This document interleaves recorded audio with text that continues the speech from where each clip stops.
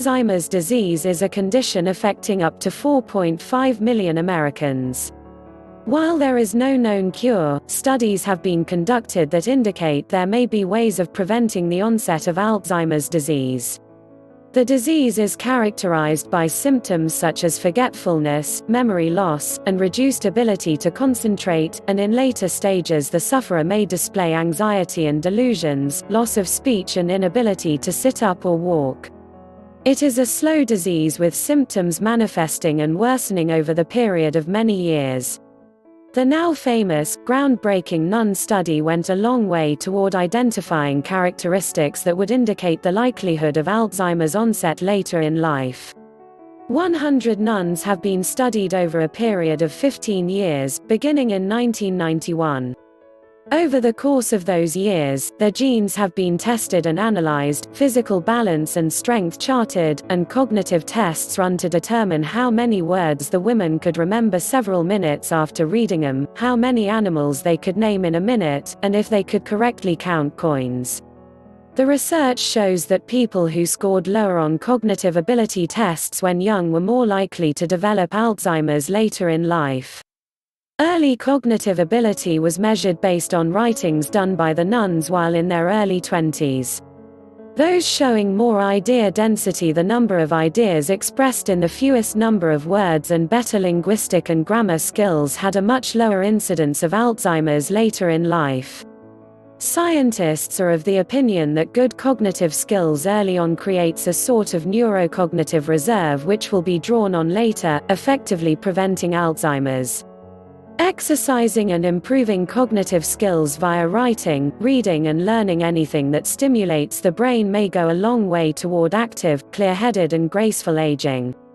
There are a number of other things, as well, that you can do to help prevent the onset of Alzheimer's.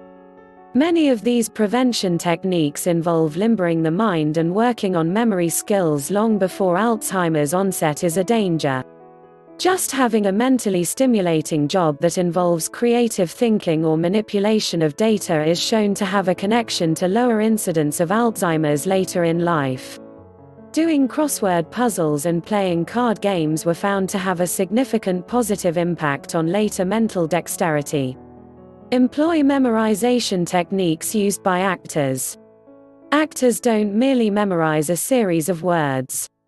They also combine appropriate movements, and evaluate the intent behind the words to be delivered. This active experiencing method of memorization was shown to also improve the memory and cognitive skills in older people who were taught the technique. Limbering your mind now may promote a limber mind in your latter years. Proper diet and exercise promote good health in general and may ward off countless problems including Alzheimer's onset. The addition of fish oils, vitamin E, and vitamin C to the diet have all shown to contribute to a lower incidence of Alzheimer's. Keeping cholesterol at a healthy level prevents buildup of amyloid plaques in the brain, a characteristic in Alzheimer's.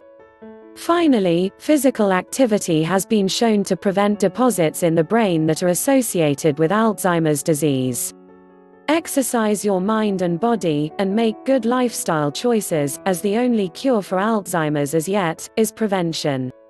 While there is believed to be a genetic component which would predispose someone to the risk of Alzheimer's, awareness, early planning and mental exercise, and smart dietary choices may aid to reduce your likelihood of developing this mysterious and debilitating disease. A healthy mind and a healthy body now will make for a healthy mind and body later. If you have questions and topic suggestions, just comment down below and please subscribe.